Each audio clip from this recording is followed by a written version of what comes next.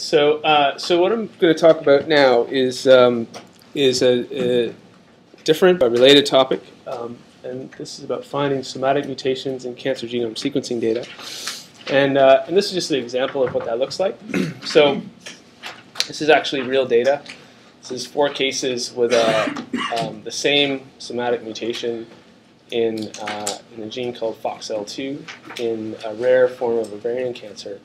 And this is a situation where we have a single nucleotide change induces an amino acid change, and essentially we think changes the function of the protein. So before we get there, I think that it's important to revisit the idea of cancer as an evolutionary process. And this is a slide from Mike Stratton that I think is really quite elegant. And it really shows that the main concept that cancer arises from an acquisition of abnormal genomes. So we start with normal cells, and over time accumulate mutations. So these mutations are just represented with little glyphs inside the cell here. And we all walk around with somatic mutations that we weren't born with, and some of them confer a selective growth advantage to the cell. And so that's what this star here represents, and that's an accumulation of a driver mutation. And I mentioned that really loosely defined, the driver mutation is something that changes the phenotype of the cell, and that can get selected for in the evolutionary history of the tumor. And so we get the formation of a tumor and increased rapid proliferation, which can then actually create even more mutations, and mutations accrue over the lifetime of a cancer. Okay, and so just bear in mind that this process is a time-dependent process, and that tumor cells change over time, and are governed really by the principles of Darwinian evolution and selection. So that's concept number 1 that we need to bear in mind. So let's look at, just so we're on the same page, this is really simplistic and cartoony, but I just want to illustrate that this is what we're talking about when we talk about a mutation. A point mutation is really, so here's the sequence of, this is actually an actual mutation in P53, a tumor suppressor gene. Here's just a fragment of sequence from the normal cell. And at this residue right here, we have a substitution of a G to a T, and in the tumor cell. And what this does is this induces a stop codon mutation in the tumor cell, and the protein is lost. So this is a tumor suppressor gene, and genetic defects in this gene allow cells to evade programmed cell death and DNA repair. So I just want to return to this slide and go over some of these. So why are mutations important to discover in the context of not only biology but the clinical context? And that's that there are a few point mutations that are targetable by specific drugs. And some of the genes that harbor those are EGFR, PI3 kinase, BRAF, and KRAS. And I'll get into some of the details around these. Okay. So how many people have seen this iconic diagram before? Maybe it's already been shown in this workshop. So this is from a classic paper from just over 10 years ago by Doug Hanahan and Bob Weinberg, and they described, it's really a review paper, but they described cancer as having a few hallmarks, and these hallmarks are essentially biological characteristics or phenotypes that allow a tumor cell to exist as a tumor cell, and they evade programmed cell death, they evade apoptosis, they have self-sufficiency in growth signals. They have insensitivity to anti-growth signals, so they become independent from signals that are are directing them to stop growing. They have the properties of being able to invade different tissue sources and spread, limitless replicative potential, and sustained angiogenesis, which is essentially generating a blood supply to those tumor cells. So this is all very, very nicely and eloquently described. But what was not known at the time, and we're still trying to discover, is essentially what genetic abnormalities underpin the ability of tumor cells to achieve these oncogenic properties, and then also how does this change over time, and what genetic abnormalities drive that process, and finally, the specific genes that are involved in generating this phenotype was relatively unknown. So there's huge potential for uncovering the properties of how this happens from the perspective of the genome, because I showed before, cancer is a disease of acquisition of abnormal genomes, and so to understand its properties at its most fundamental level, we need to look at the genome itself. Okay. So returning to the discussion of drivers versus passengers, and this is, again, these are loose definitions, but driver mutations essentially can be considered as altering the phenotype at the level of the cell that is selected for in the evolutionary history of the tumor. And this may be visible in a population of tumors as a result of convergent evolution. So convergent evolution just means that through in different individuals, the same evolutionary path is taken. And there's examples of this in nature, in species, and the same thing happens in given tumor types. Something about the properties of certain cells and microenvironments in anatomical positions in the body, and also just the type of cells that obtain mutations that result in recurrent mutations in a population. So the same gene will be affected in multiple different individuals from the same tumor type. By contrast, passenger mutations are benign and essentially do not alter the phenotype of the cell. And these are really stochastically or randomly induced. They're likely infrequent in a population. And so by some metric, the recurrence of a particular mutation in a population of tumors, so if you see in 5, 10, 20% of tumors, you see a gene mutated, that gives you some indication that that might be an important gene to look at. So, okay. Drivers can really take a couple of different forms. You can have driver mutations that are gain of function. You can have driver mutations that are loss of function or switch of function. And it's hard to read here, but these can actually accrue at different points in the evolutionary history of the tumor. I think we discussed this somewhere along the way. So we have oncogenic initiating mutations such as mutations in KRAS, BRAF, EGFR, PI3 kinase, etc., and tumor suppressors such as P10 and BRCA1. And then you can have drivers that confer metastatic potential or metastatic initiation. Here's a couple of examples of genes that harbor mutations that confer metastatic potential, metastatic progression, and then even virulence there. And so the other concept that is important is that so we go from drivers that initiate neoplastic transformation, drivers that confer metastatic potential, and then driver mutations that can confer chemotherapeutic resistance. So I mentioned that there's a targeted inhibitor against the BCR-ABL translocation in CML. I mentioned that in the morning lecture. So that's good, and the targeted agent is often quite effective, but eventually tumor cells can acquire resistance to that targeted agent, and they do that by mutations in the ABL gene. And so here's just a couple of examples of mutations that essentially are really not prevalent in the primary tumor, but are acquired and are selected for in the presence of a chemotherapeutic agent. So it allows the cell to essentially become resistant to the kinase inhibitors that knock down the original primary tumors. So I just wanted to show an example. This is not in your notes, so this is just 2 extra slides here. So mutations, depending on whether they're oncogenic or loss of function, tumor suppressor type of mutations, they have certain patterns. And that's usually because, so here's the PI3 kinase gene.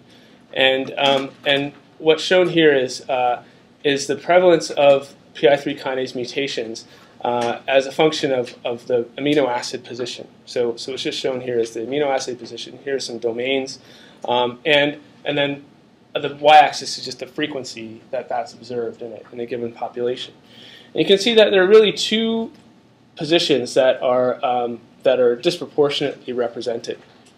And that's because the mutation here really changes the function of the protein in such a way that drives the oncogenic potential of the downstream signaling. And both of these hotspots, they do that. And so this is what's called an activating or oncogenic mutation. And other examples are, for example, KRAS codon 12. So usually codon 12 or codon 13 in KRAS in pancreatic and in other tumors, that's the location that's mutated. And if you see a mutation there, then that chances are that's going to be the driver oncogenic mutation. Okay, and same with BRAF V600E. So in about 70% of melanomas harbor this very specific mutation. So at amino acid 600 of the BRAF gene, you have this substitution V to E, and this is a targetable mutation as well. Okay, so that's the pattern of oncogenic mutations. So when looking at a panel of tumors, if you see the same codon hit maybe multiple times, then that could be an indication that that's an important hotspot mutation to look at. The tumor suppressor pattern is very different. So here what's shown is from a paper that my group is involved in, published in New England Journal of Medicine, and this is, David Huntsman will probably talk about this tomorrow as well. And what this is mutations in a gene called ARID1A. It's involved in the SWE/SNF chromatin remodeling complex. And we think this is a tumor suppressor because essentially we have a pattern of mutation that spans the whole gene. And most of these are inactivating stop codon mutations or frame-shifting indels that will result in a truncating protein. And so in this case, the whole what's getting selected for is loss of the protein. So it doesn't matter how you get there. Whereas in this case, what's being selected for is a very specific phenotype that's driven by mutations in these particular amino acids or in these parts of the protein. And so these have very different patterns, but one can leverage this. So if you see a gene that's recurrently mutated, and the majority of mutations are stop codon mutations or frame shifting insertions and deletions, then one can start to infer that that's a loss of function or tumor suppressor gene. Okay. And the same pattern is exhibited in genes like P53 and BRCA1 and 2. All right?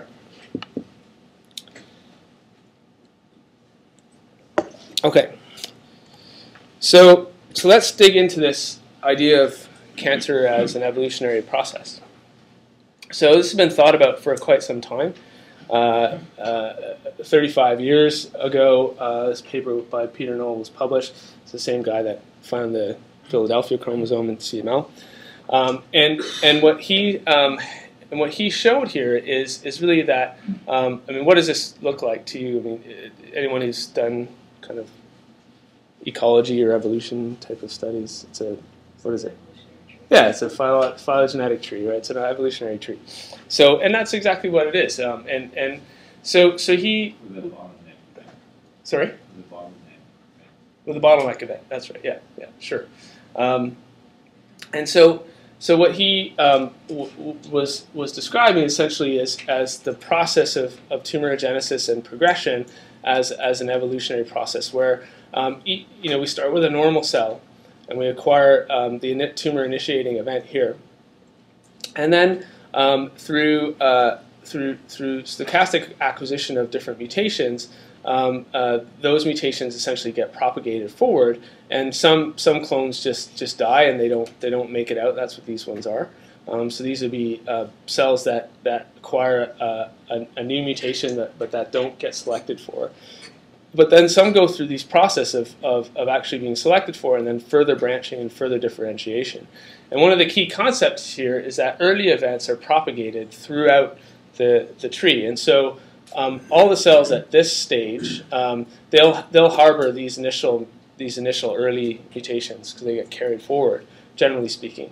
But the clones at this stage, they'll have their own unique mutations that differentiate them. And so these would be rather rare in the cellular population of a tumor, but the mutations that happen early will be quite frequent. So that's a concept we need to think about, and that's really illustrated in this schematic. So let's start to think now of a tumor as a collection of distinct populations of cells.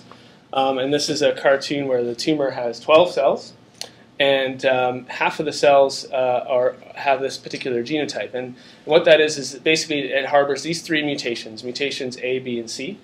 And then we have this little population that has just mutations A and B, and then we have this population that has the mutations A and D.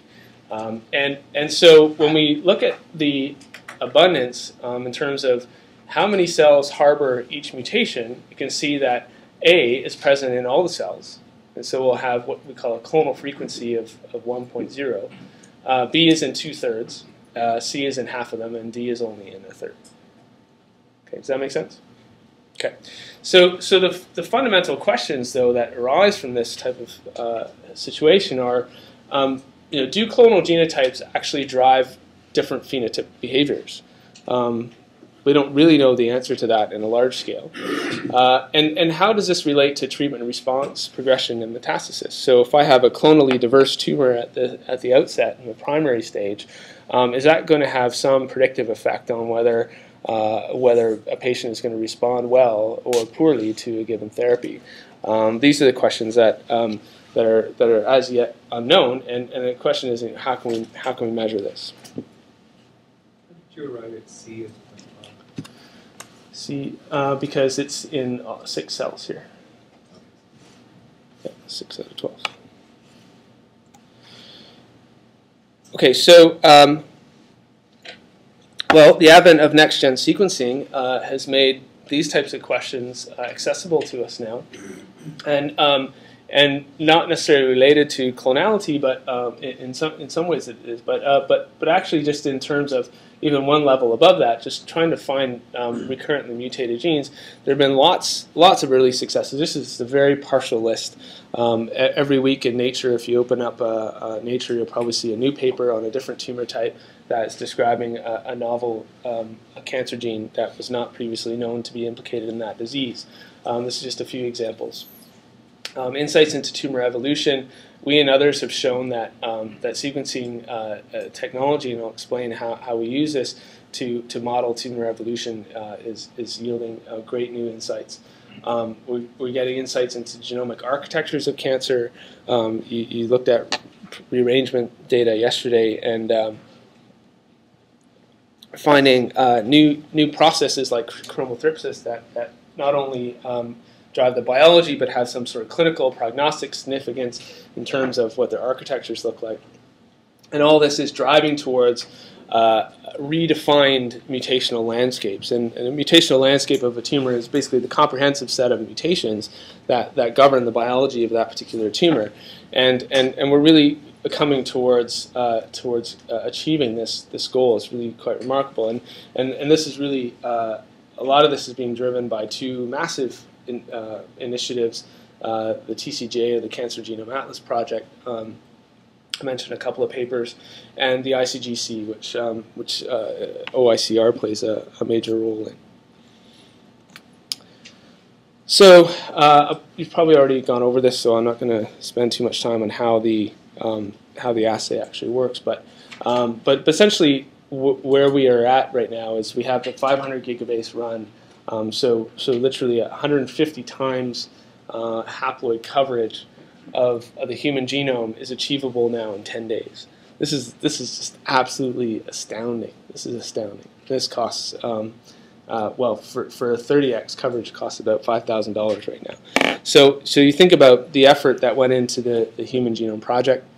That was essentially still being refined, but largely complete in 2003. This was more than a decade of work. It was more than several thousands of people were involved, and more than $1 billion was poured into the generation of the Human Genome Project. And the what these machines can do is several times the capacity of that project. In terms of data generation, not interpretation and analysis, but in terms of data generation in a matter of days for a small fraction of the cost. 5 days to Yeah. That's a machine for that? Yeah. Okay, so that's you've seen all that, heard all that probably from John McPherson. So here's a concept that I want to make sure we all understand. One of the biggest innovations of next-gen sequencing is the concept of digital allele counting. The Human Genome Project was done with capillary-based sequencing, which essentially averages the alleles in a given mix, and you get an aggregate soft representation of whether that allele is present. In this type of sequencing, we're approaching single molecule sequencing, and what that means is that, say we have a mixture, so this is my DNA pool that I'm sequencing. And within this pool, I have 30% of my DNA fragments harbor a particular mutation. And that's roughly proportional, let's say, to the cell, not percentage of cells that harbor a particular mutation. When I do my sequencing and I get my reads out, those mutations will be present in roughly the same proportions as they are in the pool. And moreover is that if we sequence this very, very deeply, we have sensitivity to detect alleles that are relatively infrequent. So they can be even down to 1% of the allelic fraction, or even sub 1% of the allelic fraction. And that has tremendous implications for how we can interpret mutations. And I'll elaborate on that. Okay. So, and I just wanted to then talk about just a general workflow for how we can interpret mutations.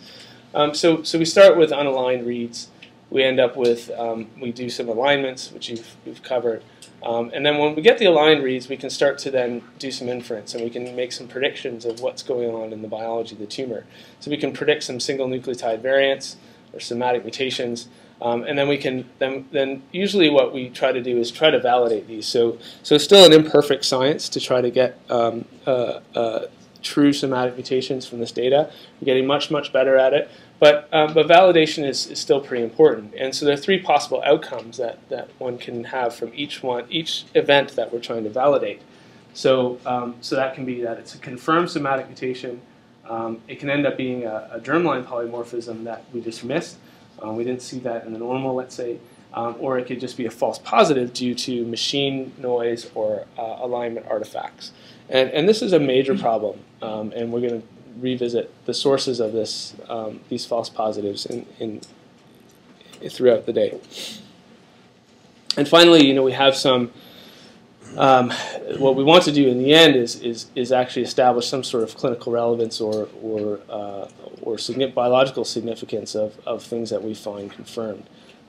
What is the functional significance of a confirmed somatic mutation? So that's generally the workflow that when sequencing a tumor or a set of tumors that we like to think about.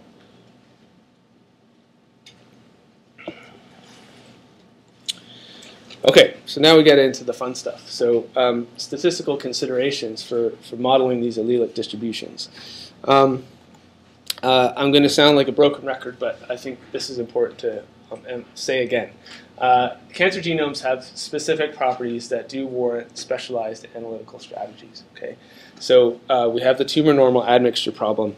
We have the intratumoral heterogeneity problem. With respect to modeling allelic distributions, and I'll show how this is a problem. Genomic instability plays a major role here. So you saw how copy number changes can skew the allelic expected allelic distributions, and we need to be able to account for that. And then finally, the experimental design to capture somatic mutation necessitate the sequencing of normal germline DNA and tumor DNA. So we have a pair of samples, generally speaking, for each tumor that we want to look at. And that creates new opportunities and challenges in terms of how we deal with the data.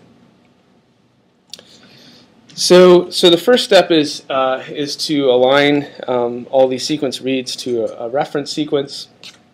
And when we do that, we get something that looks like this. Okay, so it's like assembling a giant jigsaw puzzle, and there are lots of tools to do that.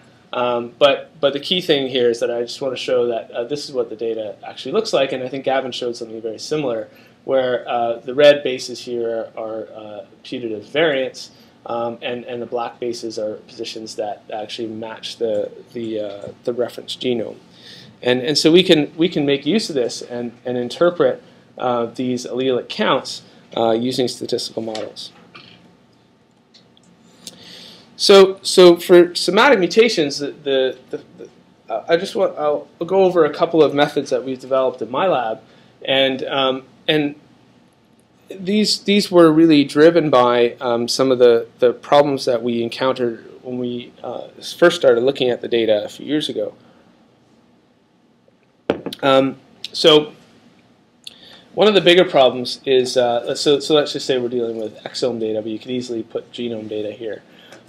So the key thing is that we look at the tumor and the normal data simultaneously. So they both go as inputs into these models. The joint SMB mix model, what it does is it's a statistical model that simultaneously emits the tumor and normal allelic counts. And I'll show you that graphically, what that means. And the key concept here is that we borrow statistical strength to better detect germline polymorphisms. So you can imagine that in sequencing a tumor in a normal genome, I mentioned that there are copy number germline polymorphisms that show up in the tumor. And the very analogous problem exists in the sequencing single nucleotide world as well. And because most tumor projects are garnered towards finding somatic mutations, what that signal tends to get lost in a sea of germline polymorphisms. And so it becomes very advantageous to try to capture as many of those germline polymorphisms as possible. And so we've developed some models to try to borrow statistical strength across these two samples to better detect germline polymorphisms. So that's one source, and this is what I call biological noise. These are germline polymorphisms. We call this biological noise. The other type of noise in the data is machine noise, and these would be false positive variants that are induced by artifacts in the machine. And so we developed a machine learning-based classifier to better detect these machine artifacts, trained on a large data set. And the key thing is that both methods improve sensitivity and specificity of mutation detection compared to independent or standard methods.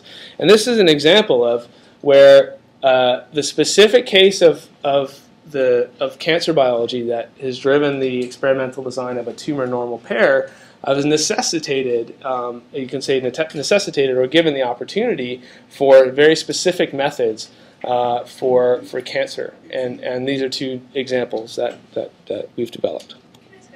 Yeah. So, when it comes to the germline mutations, aren't there important examples of basically germline mutations that cause susceptibility to cancer? Absolutely. So there are familial cancer, inherited disease, warrants different strategies for sure. What I'm talking about today is really sporadic cancers that don't have an inherited component, it's a very different experimental design, a different question altogether.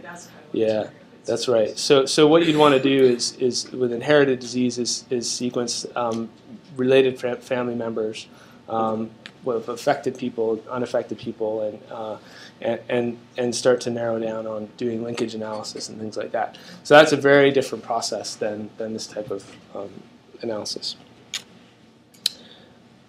So here, what I'm showing is this idea of using joint genotypes of samples based on paired sequence data. And the major use cases is tumor normal pairs. And so that's just shown here.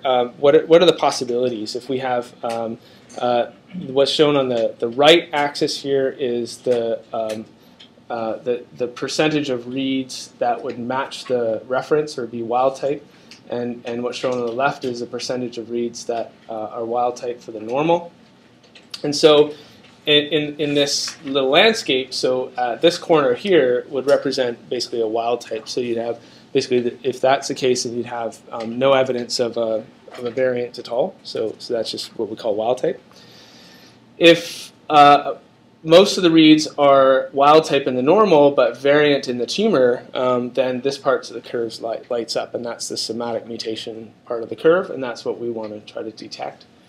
You'll note that a large proportion of the landscape here is dominated by a germline. And this is just where you have any kind of signal that is even weakly represented in both the normal and the tumor, then we want to call that a germline polymorphism. So we want to create a model that can actually look at this. And then the last case is where we have a variant in the normal, but as Gavin showed at the extreme, so we're either wild type in the tumor or all variant in the tumor, and this is the LOH, the loss of heterozygosity case. Yeah. Sorry, I'm just trying to wrap my head around wild type tumor. So in other words, like you know what, like you have a known reference tumor that you think this is what it should look like. Not really. So this is just at a given position. You would call this wild type if the tumor. If the reads that stacked up at the tumor were all wild type, and the reads that stacked up at the normal were all wild type, then you'd want to classify that position as being a wild type position. Wild type is being not being no variant there. And you're comparing those to the reference gene. Both are compared to the reference. So let's get into that. That's right. Yeah. So that's shown here actually. So here you have the reference, and you can take the normal, and you take these reads and align them to the reference, and essentially convert this alignment matrix into what we call an allelic count vectors, and so this basically captures the number of reads that match the reference at each position. Okay, so and then this is the number of total reads at that position. So here you have a position that you have. All the reads, all 7 reads are variant, okay? And then here you have a position where you have 7 reads that pile up there, and 4 reads are variant, 3 are reference, okay? And then you do the same thing for the tumor. So you can see how we have this position here, that's shown in red. All the reads match the reference, and so are non-variant or wild type. But in the tumor, we have good evidence. There's 3 reads here that are variant, and this is a very strong indication that that's a somatic mutation. So we have a very clean signal for wild type in the normal, but we have a strong signal for variant in the tumor, and that's a good somatic mutation. These other 2 are germline polymorphisms, and of course, since the tumor cell evolves from the normal cell, they carry forward the germline polymorphisms, and so these positions are manifest as variants in both the tumor and the normal, and that's why we want to capture these as germline alleles and capture this one as a somatic change. So that if we look at a table and we look at the probability of these joint genotypes in the normal along here and the tumor, we can see that this position we can assign potentially a probability that our genotype is wild type in the normal and variant in the tumor. Okay, and that's just a joint probability. So just to illustrate this again, so the problem here is that the genotypes are highly correlated. You have germline polymorphisms that are present in the tumor sample. And our solution is to borrow statistical strength to capture these signals and better focus on what is different between the tumor and the normal. Okay, so I think to save on time, I'm not going to go into detail on this model. You can ask me about it later, but basically we have this the key concept is that we can borrow strength to infer the joint genotype from both data sets. And we have some metrics that we published to show that this does better than the standard methodology. So that's good. That's great. So we can find we do a pretty good job at reducing this possibility, the confirmed germline. But we're still left with a number of false positives. And so what's contributing to that? So why do we get these false positive predictions?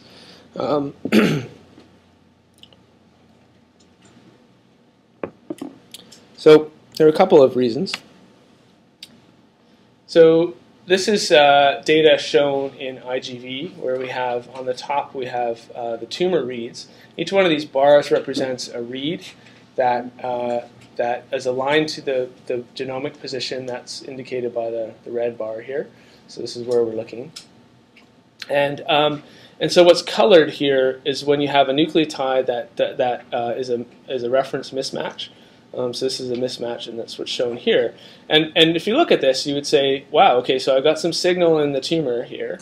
It looks like there's some variant there. And I look in the normal, and it looks pretty clean. There's not much action going on there. So this is probably a somatic mutation. So this turns out to be just a misalignment. These reads are misaligned. They shouldn't be put here. And when they are aligned here, it induces this illusion of being a variant. And so this is a misalignment artifact. Why didn't the misalignment occur in the normal?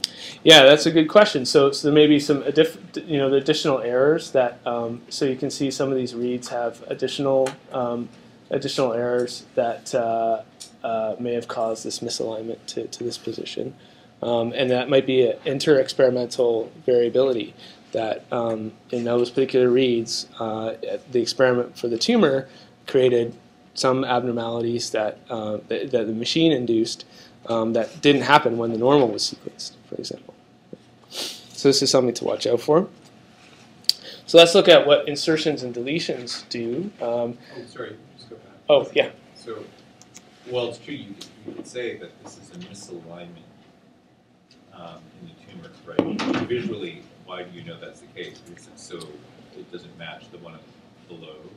Yeah. So if you take, what we did is we actually took some of these reads and then we used kind of a more sensitive alignment tool, and it turns out that they could be placed elsewhere in the genome, but with just one mismatch, for example. Yeah. So that's how we know. And so here's an example. Insertions and deletions here. So when you have a deletion, it's shown with this kind of black bar. So these are reads that have this deletion. And so in this case, we just happen to have come across a few reads here that you can see that there's just kind of all kinds of noise in the data here. But there are these reads here that have this gap. And it really should have quite a longer gap. And then what that does is it creates this kind of false call of a variant in the tumor again, and the normal just wasn't susceptible to that. And again, this is probably just due to stochastic fragment selection in the library construction that led us to this position. So if you were browsing this data, if you were just looking at from this in a computational way, and you're counting up the alleles that the allelic counts that look here, and you say, look, I've got 3 out of I don't know 20 or so that look like there's a variant in the tumor, and then I have 50 reads in the normal that don't show any sign. That's probably a good indication of a somatic mutation. But if you look in the surrounding neighborhood, there's all kinds of funky things going on due to insertions and due to deletions in this case, and that's causing again misalignments. And these reads probably need a bigger gap, and then that would cause a gap to be open and push the alignment of these nucleotides somewhere else. Okay. Yeah. As a general rule, can we say that any SNVs in close by these indels are high likely? Generally speaking, that tends to be the case. Yeah. But can't that be more phrased? It can. Yeah. Go ahead. How were those observed false positive? You went back and These are actually variants that didn't validate. Yeah. So here's one that where you have just you can barely see it, but there's a whisper of one thing I haven't really gone over is that the base call is actually a probabilistic entity. Okay, so the machine actually produces not just the call as to what the nucleotide is, but actually produces a vector of 4 values. What's the probability that it's an A, a C, a G, or a T? And what IGV does is actually it shades the mismatch in terms of intensity according to the quality of that read. So the quality of that base call. So for example, here we just have faint whispers of a variant, but this may have just been above the threshold cutoff for our quality, for example. So when we're dealing with discrete counts, what we do is we usually establish a threshold and apply that. We've actually then gone and modeled this probabilistic base calling, which does a much better job. But still, what most people do is they have some sort of cutoff that says, okay, well, what's my cutoff of base quality to actually call a nucleotide? And when we do that, these bases get admitted into the analysis space. And again, this is only present in the tumor, and so it creates the illusion of a somatic mutation. And what's very likely is that these are just machine errors. They're miscalls of the bases. And so you can imagine if you're producing 500 billion base calls per run on an Illumina machine, there are going to be some errors. And this is an example of that.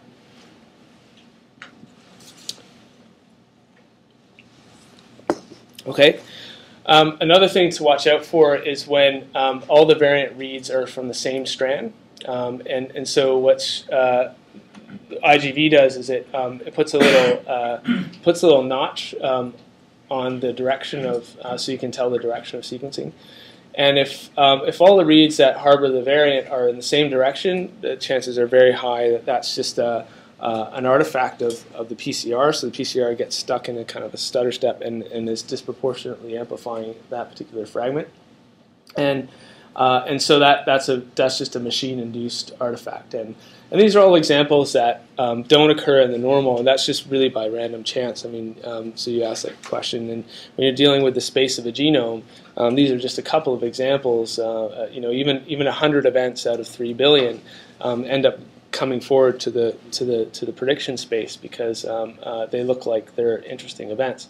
But this is something that can be modeled as well, and I'll get to that. So here's another example of an artifact. And so here's one. Sorry, this one is flipped around. So this is the tumor, and this is the normal now. And this one is kind of unexplainable. So why are we not able to validate this one? There's no sign of a poor base quality. There's no sign of an indel. There's no sign of strand bias.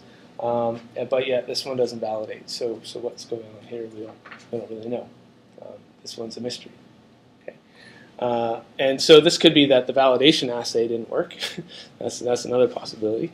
So the validation assay is imperfect as well. And so this would be one that you may want to try again. But yeah. How many reads can't you use because of this? So how many reads are you deleting? Well, percentage. So what we tend to do is instead of deleting reads, is rather just I'll explain how we handle that. Yeah. So could that one be like a sample? You go take from the same tumor, you actually think it's the same tumor, but you actually sampling cells. Well, so what we'd expect is the same DNA. Yeah, it's the same extraction. Yeah, same extraction. Yeah. But that would be true if you did a re-extraction from a different part of the tumor or a different section. Then it's very possible you wouldn't see it. Yeah. How do you validate it? Like using this method, you can't find any de novo SNPs. Maybe this is a new one, right? Oh yeah, no, this is all new. These are all new. how do you validate? So then you, I'll get to that. So you basically can design PCR primers around your variant of interest, generate an amplicon, and resequence using different techniques. So you can use Sanger, or you can use targeted next-gen sequencing to get very deep coverage of that particular area. Okay, so here's some true positive examples. So this one is a real mutation validated. So here you just have a few percentage of the reads that harbors this particular variant. This is one that validated. So here's one that also validated, and you have a very weak representation in the tumor. Okay, but only 2 out of, say, 35 reads have this particular variant, and so we want to be able to capture this because it's a true somatic mutation, and it affects the amino acid sequence of a protein. And so this is just to illustrate that this is a very challenging problem, especially in the context of tumor heterogeneity. So this might be present in 10% of cells or less. And so the chances of finding it in a 30x genome or a 50x exome is pretty small. And so you want to be able to leverage this. And this is where the joint modeling also helps. So if you have a very clean signal in the normal, the signal required in the tumor to call the variant it requires less signal there. Okay. So how can we deal with this?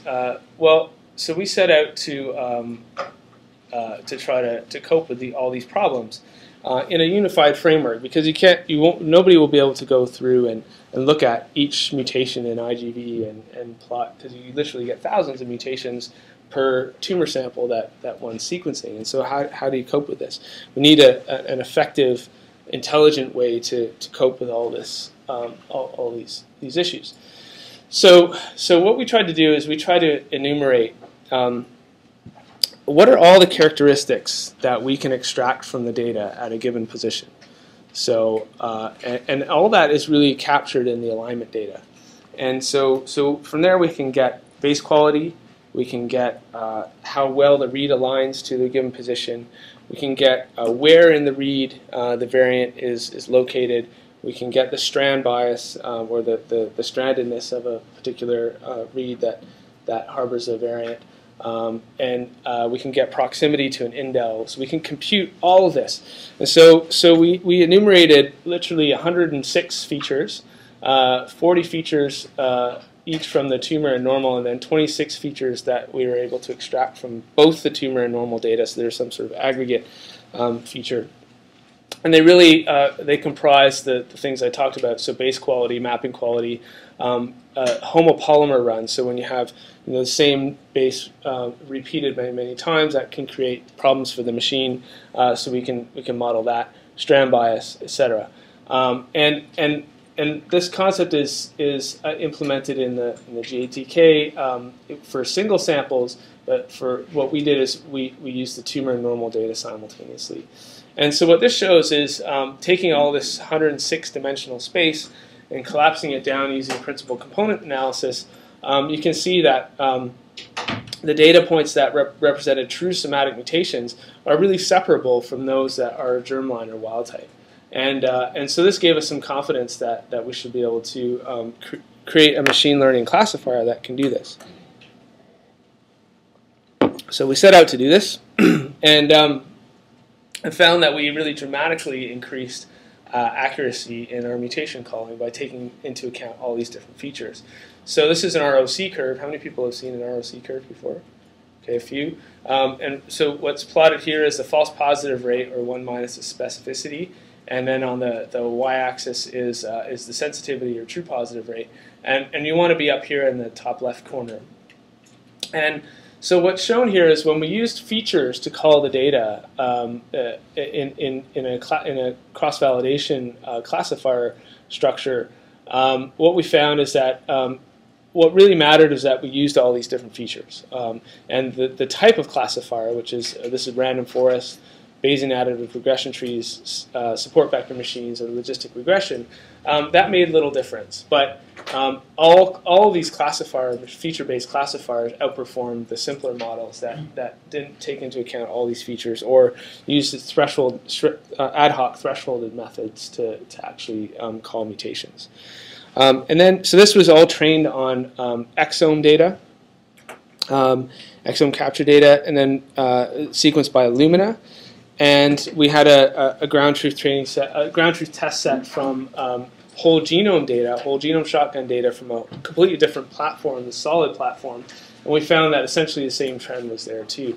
So this machine learning classifier that we developed is actually really quite robust, and it's unequivocal that taking into account all these different features and from both the tumor and the normal data, it really dramatically improves somatic mutation detection. So the lesson is really that you want to be able to screen out germline polymorphisms. And you want to be able to screen out all the artifacts that are induced by the machine, and there are many of them. Yeah. How do you label your data? By hand or like? Because you need some No. labels. So we validated them all. Right? So we called them with a naive method, and then went back in and did the validation experiment as I described. So we designed amplicons around each prediction, and then if the variant was seen again above a statistical threshold in the tumor, and there's strong evidence for there not being a variant in the normal, then we can call that a somatic mutation. So there might be a bias because you're using a label that might be wrong, and then you use that for validation again. No, well, the possible outcomes are that so you take the naive way of just looking at, ignoring features, okay? Call all the things that look like a somatic mutation, including all those artifacts that I showed earlier, okay? So then you have three possible outcomes. You have a confirmed somatic, you have a germline, or you have a false positive, okay? And so that's what we used. Then we used actually binary classifiers, so we just looked at the somatic versus the other two. And in a cross-validation routine, these are 3,000 data points, so actually we were able to separate using tenfold cross-validation and train the classifiers and had a held-out test set and then see how well we did on the test set. The thing that I'm not sure, like, how did you decide about like the ground truth for the labels, like those three labels? And the outcome of the validation experiment. So we sequence using exome capture, okay? That gives us some set of allelic counts that we use to then just call something as somatic or not. Okay, actually, then we only use somatic. So we took all the predicted somatic just from the allelic counts, ignoring all the other stuff. Okay, we took all those positions and revalidated them using the technique that I described. Some of those were confirmed somatic. Some of those were not. That establishes the label. Then we go back in and use the features in the same positions and see if that helps. And to avoid circularity, we use the cross-validation. And because we have 3,000 positions, we could use 10 different cross-validation, tenfold cross-validation. Is that clear? Yeah. Okay. Okay. So the other thing we noticed, this is quite important. So then we took all the resulting false positives. And we found that actually there are essentially 6 different groups that yield false positives. So there are 6 different sort of classes of false positives that can be extracted from the data. The first is dominated by strand bias. So this is a group that, and so what's shown here is just a heat map, and each column here is a feature. And then each row in this matrix is a mutation. And so then we clustered the features to try to group the mutations into different classes. And so the first group is really dominated by strand bias and unequal mapping qualities in both the tumor and the normal. And then we had basically low confidence in terms of the genotypes. Then we had group 2, which was really dominated by strand bias, and this very interesting sequencing error. So we looked at essentially the local context and found that a large number of variants, this is a huge number here, were all of the following. So where you had what should have been a GGT, so a trinucleotide that ended with a T, so GGT was being read as a GGG by the machine. And so this is just a systematic artifact that is experiment specific, because it wasn't always in the normal as well, otherwise we wouldn't have called those in the first place. And so this is just a property of the Illumina machines, that when they encounter a GGT, they often misread it as a GGG.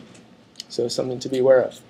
So with a different platform, you would have to, you get different statements, right? Yeah, and well, in fact, this what's interesting is that this phenomenon exists in different platforms as well, including Sanger sequencing. The same.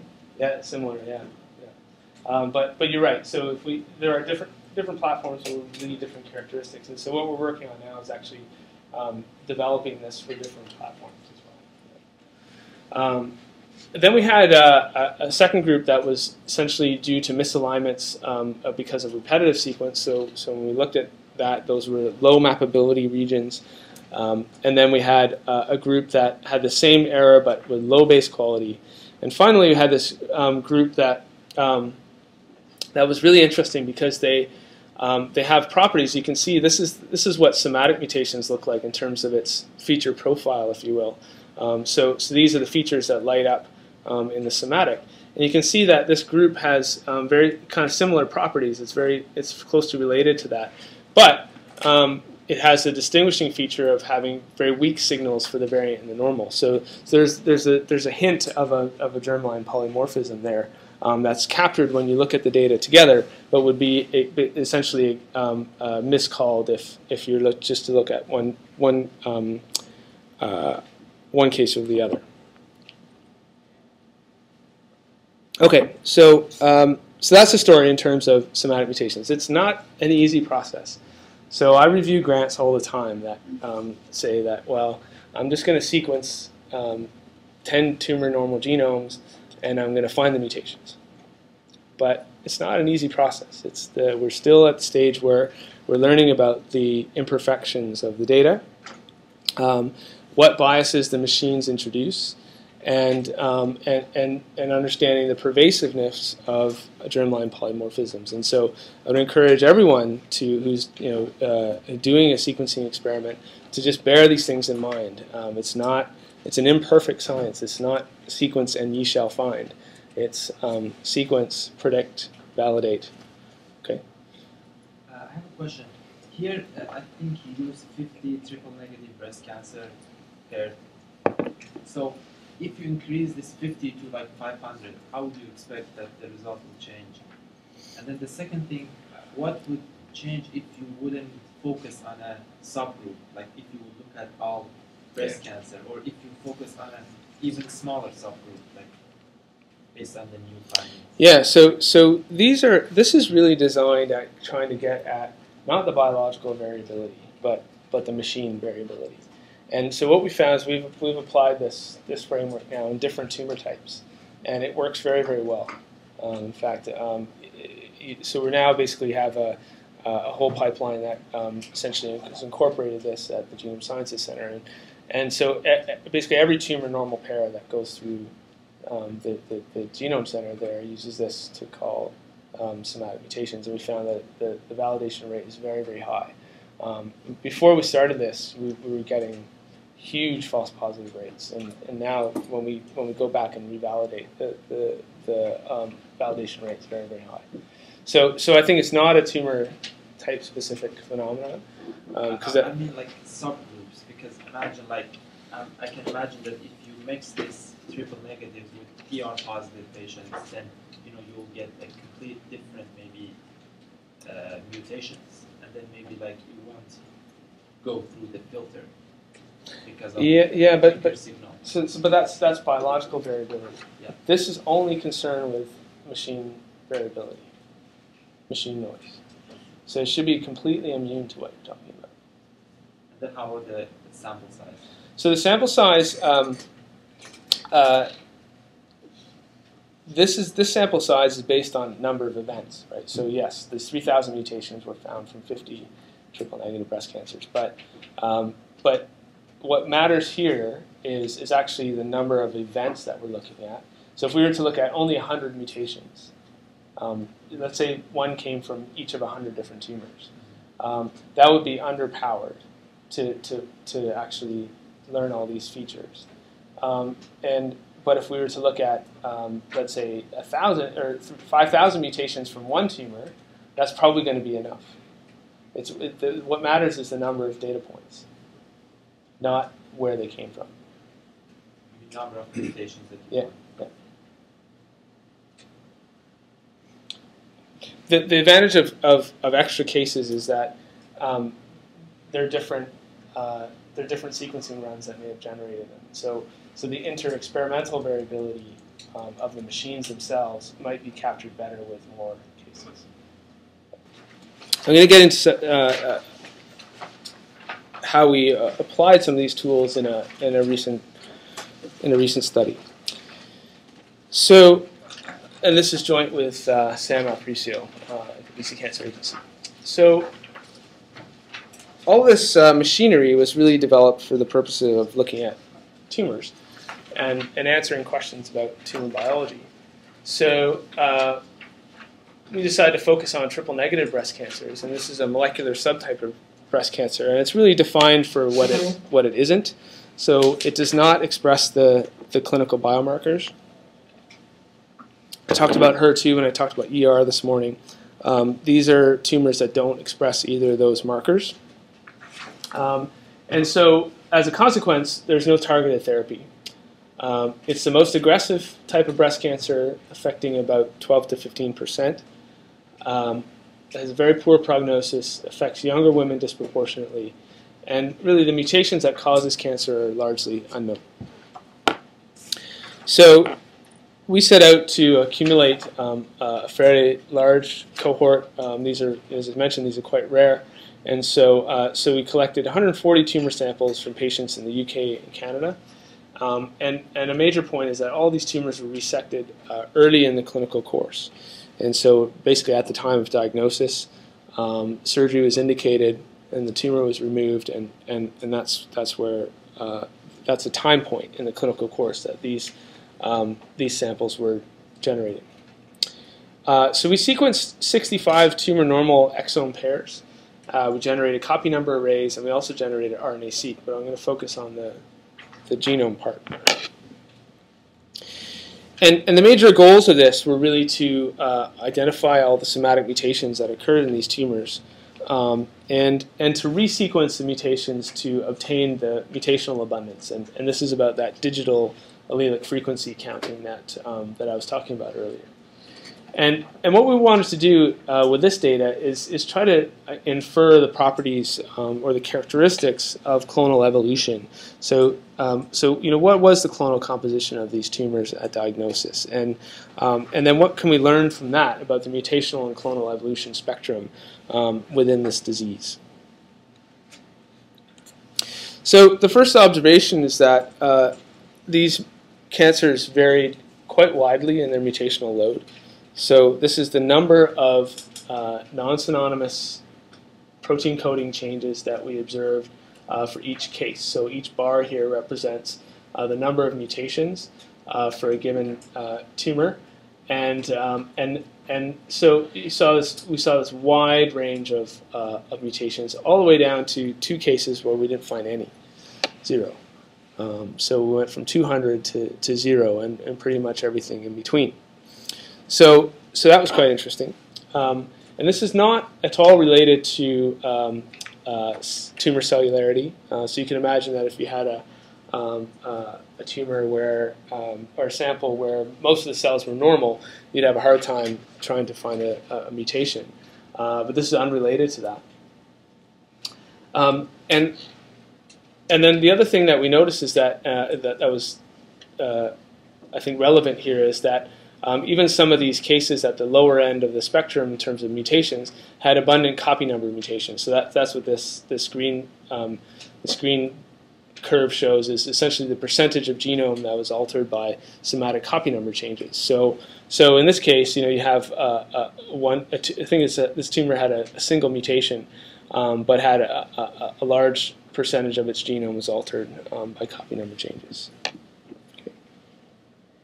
Is this exome sequencing? This is or exome genome sequencing. Exome sequencing. Okay. So do you think there's a lot of other things that are missing? Oh, sure. The exome? Yeah, sure. So I think a couple of things that are probably mutations outside the exome that are driver mutations. So, for example, in transcription factor binding sites or promoter regulatory regions, or in non-coding RNAs that affect the biology of the tumor and get selected for. That without a doubt is probably the case. The other thing that's missing here is the epigenome. So maybe a large part of the variation and phenotype of the cancer cells is driven by epigenetics and not necessarily genetics. So this is just looking at the genome and it's probably missing out on certain components. Could also be that these are just seen at different phases of their clinical of their evolutionary history. So it could be that these cancers are not evolved as much, and these cancers have had the time to accumulate more mutations. Are they not similar, or are they not sort of? Yeah, they're all high grade. Yeah, that's right. And this one in particular is interesting because this has a mutation in a mismatch repair protein. So amongst the 200 genes that are mutated here, there's a mismatch repair protein. So what's likely the case is that tumor is able to accumulate mutations in a hypermutator phenotype type of fashion, and so it accumulated a lot more mutations than others because of the specific defect in the mismatch repair protein. Okay. So when we start to look at, that's interesting that they had different mutational loads, but we wanted to look at the gene content of those mutations. And so what's plotted here is essentially, again, a matrix where you have the cases on the bottom, and then the genes on the left, and then a box in this matrix indicates that a particular case had a mutation in a particular gene. And so the P53 gene is by far the most abundantly mutated gene in this cancer type. So just over 50% of cases had mutations in P53, and that was known. And then we see other tumor suppressors such as P10 and RB1 are mutated quite frequently. And then we saw mutations in PI3 kinase, which is also known. So these four are really well known before. But then what we had is a list of mutations that was really quite surprising. So infrequent but not singleton mutations. Singleton meaning just in one case. And when we started to do, we wanted to try to look at, okay, what is there a biological signal in these genes that are rarely mutated? And so we did some pathway analysis and found that a lot of these genes were in focal adhesion, integrin signaling, extracellular matrix, and actin cytoskeleton genes. And this all of these biological processes relate to cell shape and motility. And so what's the clear signal that emerged from this is that somehow these tumors are acquiring mutations in these pathways that govern cell shape, and focal adhesion. So that may confer a metastatic potential on those particular tumors. And then the other thing that we noticed that is particularly, I think, important here is that I mentioned that this is a disease for which there's no real targeted therapy.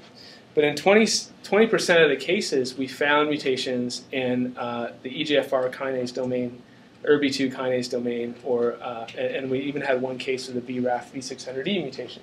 So this is the targeted mutation that's indicated in melanoma and has a targeted agent against it. No one would think to give that targeted agent to a breast cancer patient, but maybe. Because the presence of this mutation, that agent could be applied in this case to that particular patient. We have no idea whether that's has toxicity levels that are different in melanoma versus breast cancers. All that stuff remains unanswered, and that has to be really determined in the context of clinical trials. But at least there are hints here that for at least 20% of the cases, there are potentially actionable mutations that an oncologist could prescribe an off-label drug that's already available, FDA approved, and potentially put those patients on that context. So this gives a lot of motivation to sequence patients in the context of their clinical care. Yeah. So these ones at the end, they have no mutations in any of those genes. That's right. Yeah. Or copy them. That's right, or a copy number. That's right. So these ones didn't have any. They had mutations in other genes, but just not in this select. Yeah. Yeah. Okay. So now I think this will get at your question about how we validated, and I wanted to just talk about this deep sequencing experiment.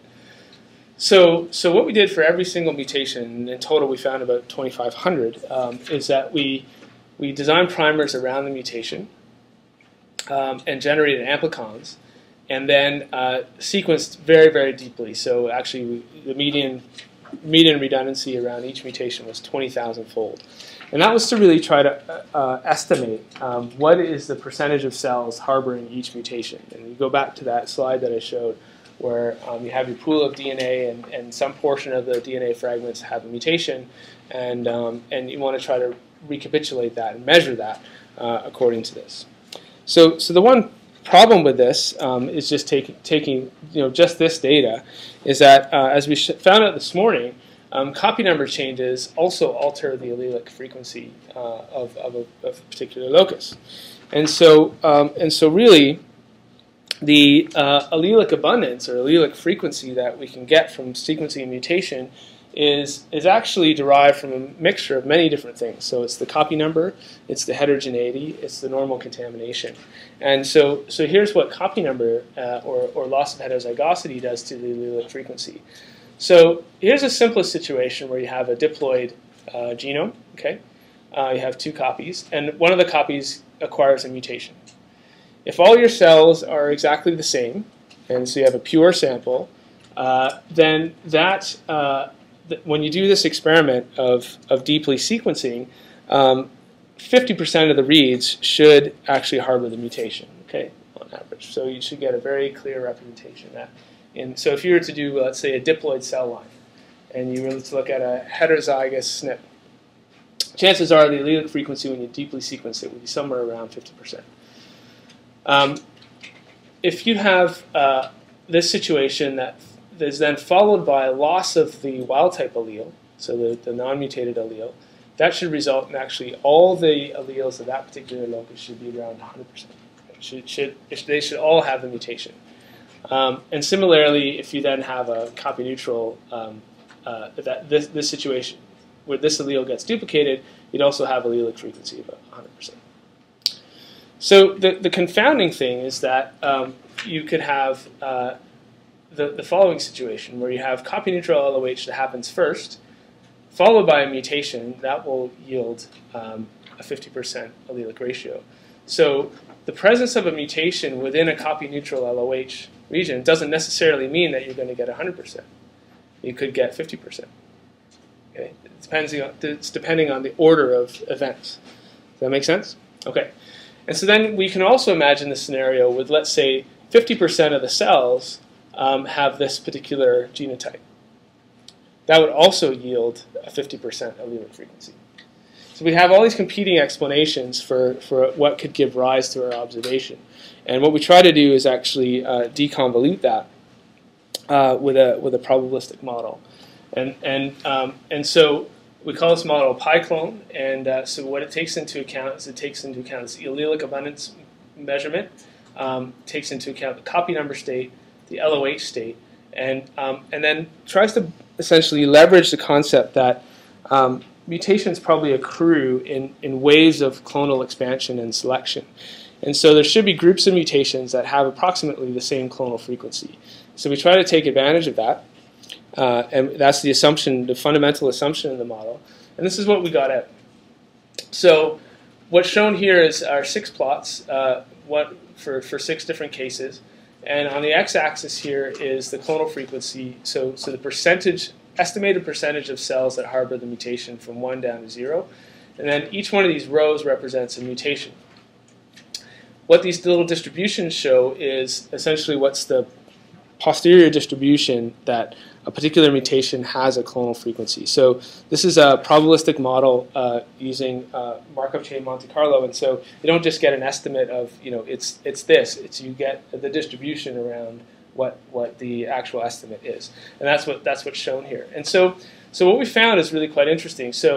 So here's an example in the top row are 3 cases with essentially most of the mutations were around the same. So this would be kind of a genomically not very clonally diverse, so more clonally homogeneous tumor, where most of the mutations were just either in 1 or 2 groups, and the groups are just colored with different colors. Okay, and in the bottom row, I showed 3 examples of tumors that had much more clonal diversity. So whereby we had some mutations that were quite frequent, but other mutations that were quite rare. If you think back to that tree of Peter Noel's tree, right, where the early mutations get propagated forward throughout the evolutionary process, and late mutations are probably only harbored in a few cells. That's what we think is being recapitulated here. And so we had a fair number of tumors that exhibited patterns like this. And you have to remember that these are all resected basically at diagnosis. And so in terms of their clinical course, they're all just taken out right away and at the time of diagnosis. But it's very clear is that at that time, when they're first diagnosed, they're already quite varied in terms of their evolutionary diversity. And this is something that was not known at all before. And the implications of this are that these tumors are currently treated with the same treatment protocol. So they're treated uniformly, but they're clearly all different. And that's a problem if we want to make some headway in terms of making some progress in this disease. So the last thing I really want to talk about is this idea of temporal inference of mutations. So now I'm showing one of these matrices again, and instead of just plotting the type of variant, I'm plotting the estimated clonal frequency, where the dark boxes represent high clonal frequency and the lighter boxes represent low clonal frequency. And what's interesting here is that so we can ask questions about which mutations are the earliest events, and which mutations occur later in the evolutionary history of the tumor. And that has some implications for how the biology of the tumor develops. And so quite gratifyingly, most of the P53 mutations were considered clonally dominant or had high clonal frequency. And the implication there is that they happened early. They're one of the first initiating tumor events. And that's very consistent with what we know about P53. I think somebody asked about this. Is there a phenotype that can be essentially, where the gatekeeper is lost? And that's really probably what's going on here, is that this is a gatekeeper gene that's deleted early, and that allows the accumulation of additional mutations. However, that wasn't the case for all the tumors. We actually had some that where P53 looks like it occurred later on, and that was quite interesting as well. So that's it's not a hard-written rule that P53 mutations are the earliest event in every cancer. The other thing that yeah. No, I was just wondering, there's other mutations there, so there's a combination of mutations. Absolutely, yeah. These are corrected for stroma. Yeah, that's right. Yeah, they are. That's right. So, then I've also shown the genes involved in focal adhesion and integrin signaling here, and so it was natural to ask the question from a pathway perspective: are there pathways that appear to be mutated late in the evolutionary history of the tumor, and are there pathways that appear to be mutated early in the evolutionary history? And the results of this are shown here in this enrichment map. And what this is projecting genes onto pathways. You're going to do this exercise, I think, tomorrow. You may actually, I'm not sure, Gary mentioned that he might actually try to work with this data, but I'm not sure if he got that far. But anyways, you'll make a diagram like this tomorrow. No, Friday. Oh, Friday. Tomorrow and Friday you're going to make a diagram. It's very exciting. So what I've done here is we colored we took the distribution of clonal frequency, go back here. So we took this distribution here, and essentially we asked of each pathway whether they had the same shape of the distribution. And if they didn't have the same shape, if they were dominated by early events, then we color it red. And if they were dominated by late events, then we color it lighter. And so what came out is essentially these fundamental tumor-initiating type of pathways like cell cycle checkpoint, RB tumor suppressor checkpoint, the fundamental cancer pathways, tumor suppressor, PI3 kinase, P53 feedback, cell cycle checkpoint. All of these fundamental processes that would actually create a tumor, those happen early. The pathways associated with focal adhesion, integrin signaling, focal adhesion, or is it here? They tended to happen late. So the mutations that were found in those pathways had lower clonal frequencies, statistically speaking. And so the inference there is that there's a progression of biological events. First, you need to abrogate your cell cycle checkpoint to become a tumor, and then in order to spread and invade or become independent from your neighbors, then you need to abrogate focal adhesion and integrin signaling pathways. Yes.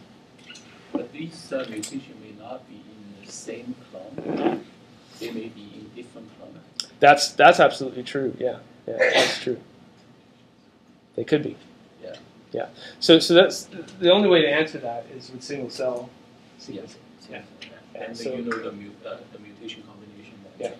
Exactly right. So ultimately, selection operates at the single cell level, and probably operates on the whole genotype. And so that's where we're actually now trying to validate all this with single cell sequencing to see which mutations happen together and which ones are exclusive of each other. Yeah. Okay. So that's all I want to say on that paper, and that was published last month and is available online. So in summary, then, triple-negative breast cancer is a disease defined by exclusion with no targeted treatment strategies. We found actionable mutations in about 20% of cases. And I just want to make the point that mutations can tell us much more than just the genes they affect. So we tend to think of mutations as these kind of binary entities. But if we think of the aggregate profile of mutations, we saw that these cancer exhibited heterogeneous mutational load, heterogeneous mutational profiles in terms of their gene content, and even heterogeneous clonal population structures and evolutionary stage.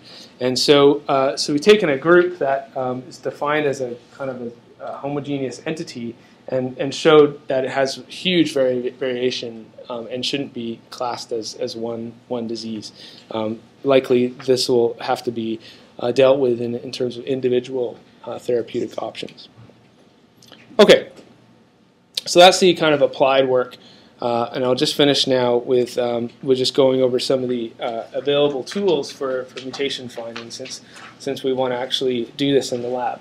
So one of the more popular tools is SAM tools, and this is a suite of tools for working with alignment files, and really that are represented in the standard community standard SAM or BAM format. So did you work with SAM tools yesterday? Yes? No? Yes? Maybe so? Yes? Okay. Okay, BWA and SAM and SAM tools. Good. This is a nice piece of software. It's fast and memory efficient, and it can be compiled anywhere on your Windows machine or on your Linux machine or on your Mac machine. The other very popular tool is the Genome Analysis Toolkit, GATK, from the Broad Institute. This is implemented in Java, and I think, are you going to go over? Yeah, so Gavin's going to go over GATK in the lab. There's an emerging, and I do say emerging, standard of how to represent variants in terms of a sort of standard format in the community, and the format that's being adopted is this VCF format. Are you going to go over VCF format, Gavin? Okay. Last year we did, but sorry. They're going to go. Okay, they're going to go and learn. Okay, so you'll explore the VCF format, the variant calling format. And the strength here is actually a lot of the features that we executed in that mutation-seq study were actually derived from the VCF format, and you can look at how those features are encoded. There are, if you look at the dates of these papers, these are the only 3 papers that deal specifically with the somatic mutation detection problem, as far as I know. More are coming out, but as of right now, or as of a few months ago, there are really 3, and they're all published almost within weeks of each other, actually, in bioinformatics. And so the community's only just getting to grips with this. We're only in the very first stages of trying to model somatic mutations from tumor normal data.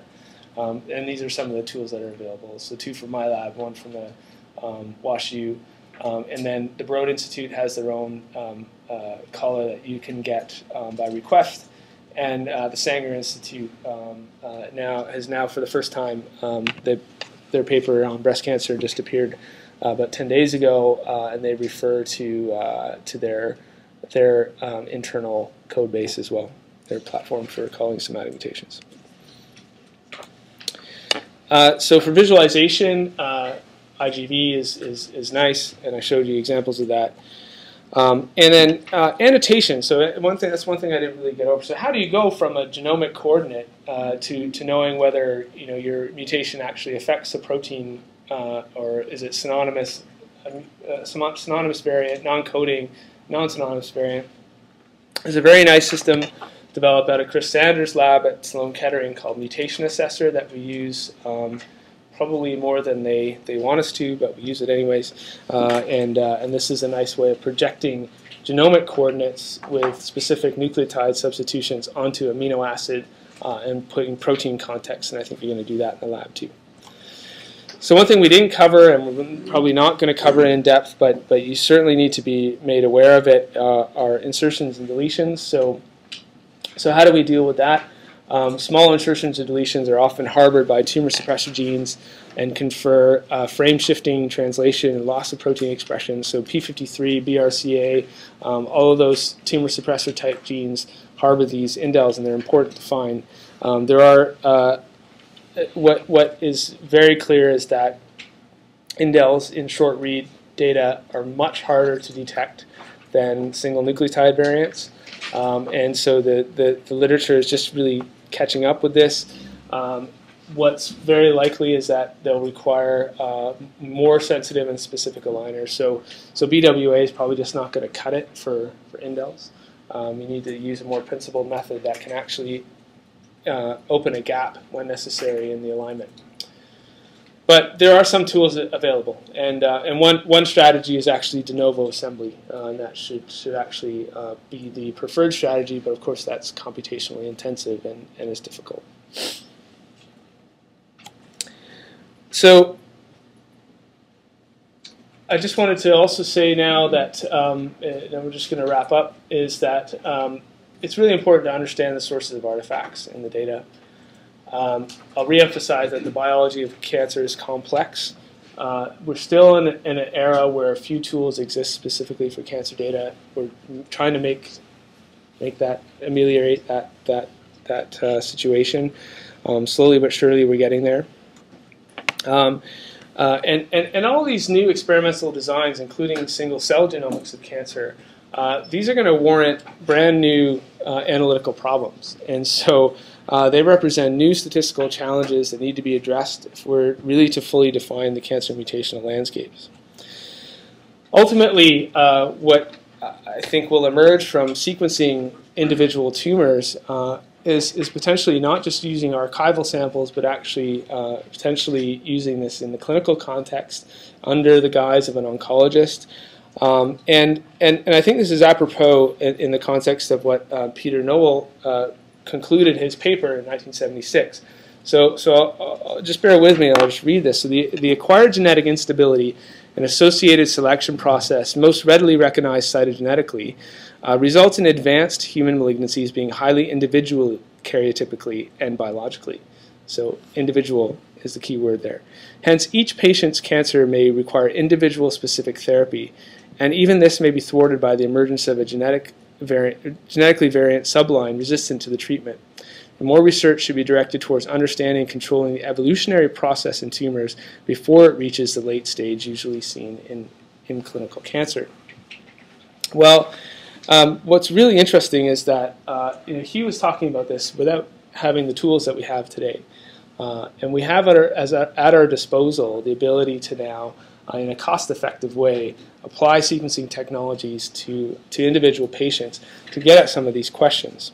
And I would suggest that the road to personal therapy will be paved with mutations. This is what we need. We need to look at each cancer in its mutational context. But we really have a lot of work to do to identify targetable, actionable mutations and understand how drugs drive selection in different tissue microenvironments and cell types. So I'll just leave you with those thoughts and thank a whole number of people, specifically Sam and David, who are really great, close colleagues and have inspired a lot of this work.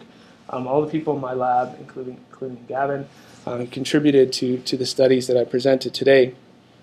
And actually the courageous patients as well who donated their tumor specimens to research. We couldn't do the work certainly without them. And then finally, just a note that I am recruiting people, and so if you like some of the work that you've seen in today's presentation, just give me a call and send me an email, and it'd be great to chat about possibilities. And I think at this point I'll turn it over. Are we going to take a break or?